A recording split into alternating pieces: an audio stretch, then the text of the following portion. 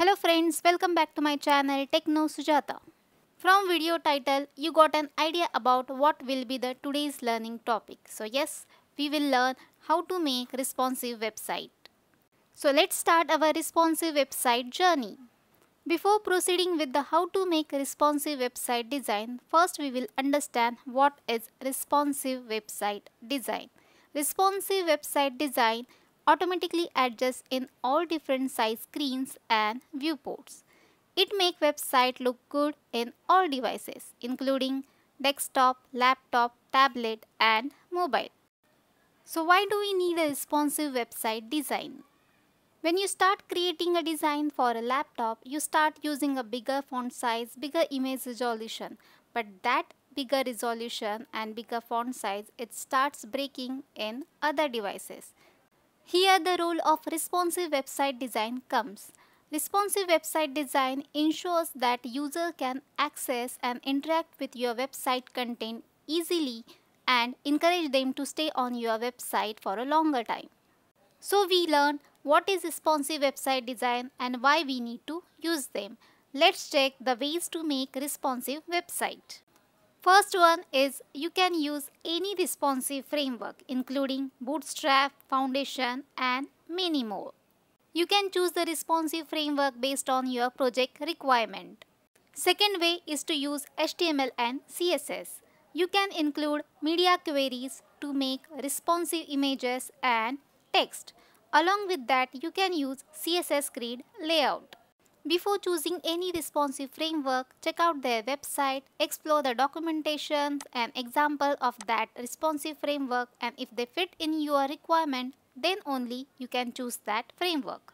Currently I am showing the example of Bootstrap responsive framework. You can explore the other framework also.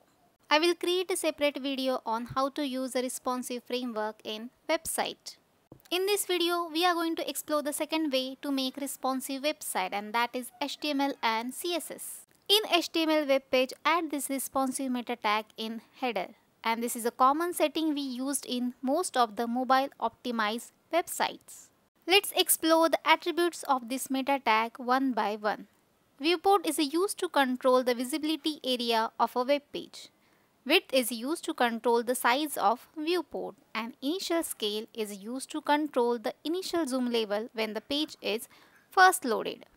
You can see here I have added the value for width equal to device width, which is equal to 100% of viewport width. You can also add a specific number of pixels in width, like width equal to 500. Same for initial scale, you can add different values. Default value is 1 and minimum value is 0.1 and maximum is 10. This responsive tag also have a different attribute. Let's explore them. First one is height. It sets the height of viewport of device like we set for width. Second one, minimum scale. It controls how much zoom out allowed on that page. Third, maximum scale. It controls how much zoom in allowed on that page. And fourth one, user scalable. It sets flag that allows the device to zoom in or zoom out on that page. You can use this attribute if you want to set extra attributes for responsive website design. So we have covered the HTML part of responsive website design. Let's jump to CSS. In CSS, we use media queries to add different CSS for different devices.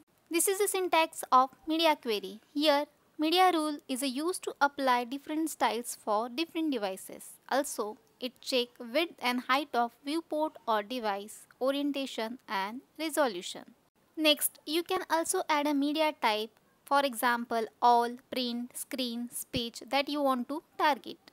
Next one is and or not. These are all operators that you can use to combine media type or media feature. Then inside curly bracket you can add media features that add more specific details to media queries by allowing to test for specific feature of display device. This not operator is used to reverse media queries, and only operator is used to prevent older browser from applying styles. And if you are using not or only, you need to mention a media type in media syntax. Let's take a simple example to understand this media syntax. You can see I have added mean width 320 pixel and max width 480 pixel. This is CSS breakpoint for smaller mobile devices. Likewise, you can add different CSS breakpoints for tablet, laptop and larger desktop.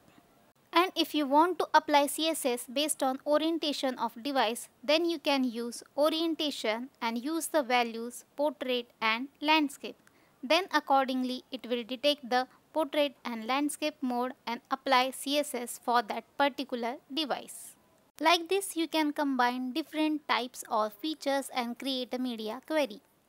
Along with this, there are some common CSS breakpoints used in media queries. Example for mobile device 320 to 480 pixel, for iPads and tablets 481 to 768 pixel, for small screens like laptops 769 to 1024 pixel, for large screens like desktops it will be 1025 to 1200 pixel.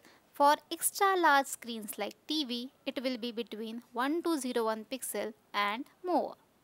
You can add all these media queries in single CSS file and import inside head tag. But there is one more way that you can create different CSS files based on different mobile resolution and import inside head tag. Now let's combine HTML and CSS part and create a simple responsive website design example. Here you can see I have created a simple HTML example and added CSS as per laptop. But when you open this website on smaller devices, it starts breaking. Here you can write the media queries to make the website responsive. To make a responsive website, I have added in HTML this responsive meta tag. And in CSS file, I have added this media queries for smaller mobile devices. You can also add the media queries for tabs and extra large screens. Also, you can create a separate CSS file for this media queries and import inside head tag. After adding HTML and CSS, you can see our website become responsive in smaller devices. So friends, let's wrap up the video for now. We have seen in this video what is responsive website design, benefits of responsive website design, 2 ways to make responsive website design, HTML responsive meta tag, common media queries breakpoints and simple responsive website example. Friends, if you like my video, please click on the like button. Don't forget to subscribe and share with your friends and families. Till then, keep learning. Bye-bye.